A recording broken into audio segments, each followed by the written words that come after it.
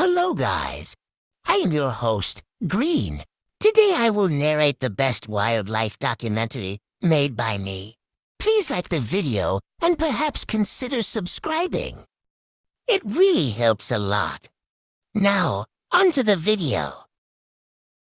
As you can see, this purple lion lives freely in the grass, showing that it plays a vital role.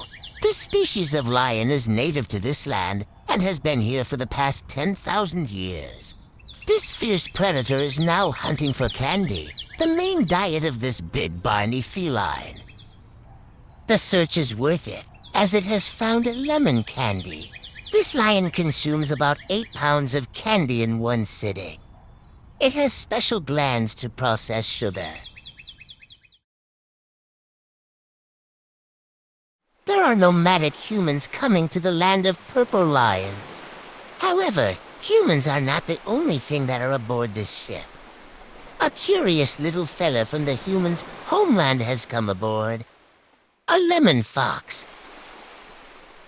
Unbeknownst to anyone, this canine will become a future problem for the purple felines. Once the fox reaches the new island, it finds the climate to be habitable. The fox instantly searches for food and digs up heaps of candy. This helps it reproduce. Candy can become limited if foxes reproduce and eat all of it. Purple lions don't eat anything else.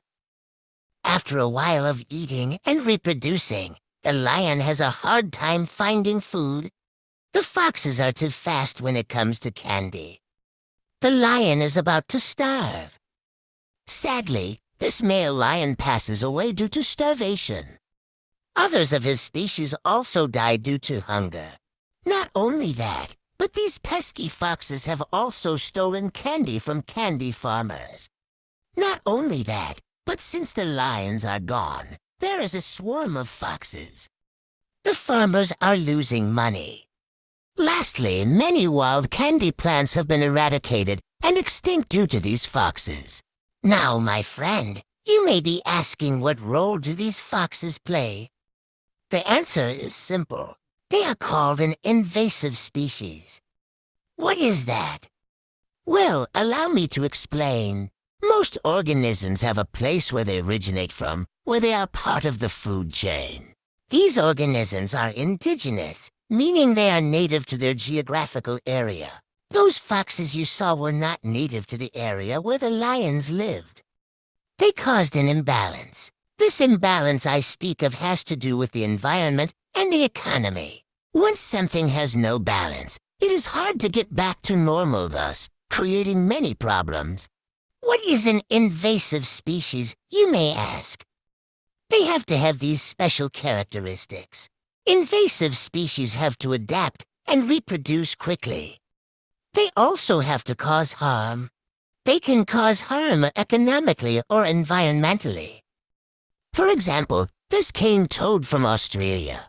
It is important for humans to regulate and control what species they introduce in different areas. We do not want to end up in a world where important organisms are extinct. This can be a problem.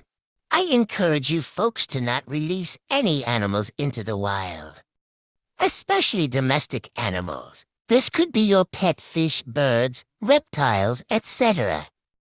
They could become an invasive species. Other than that, thank you for watching this educational video. I hope you learned something new. Thanks to Auto Animations for letting me use her character as an example of invasive species. I hope you have a good day. Thanks for watching.